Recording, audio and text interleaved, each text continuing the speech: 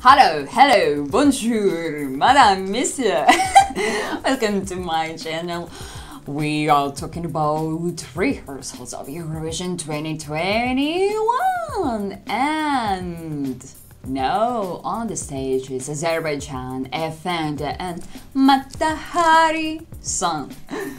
Oh gosh, I like this girl, I like this song, catchy, cool message, cool story, staging, like, you know, you feel this energy. She's pretty confident.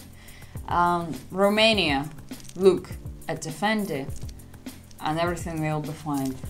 Like, she is bringing this sexy vibe. We actually have a lot of girls this year who bring this energy, but yeah, Matahari is cool. I don't like this, you know, staging style with snake. Okay, it's just my, I don't know, it feels like over packed with different stuff, and it's, you know, like painted, not in a very good way. Okay, just my personal vision. I would just didn't add it.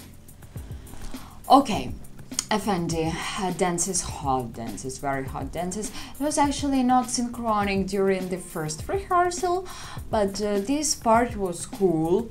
We saw new sides of the girls and people liked it, especially men. Yeah, you see, I just oh my god.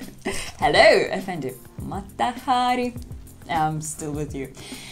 I guess she is the finalist. Just, it's obvious, really obvious.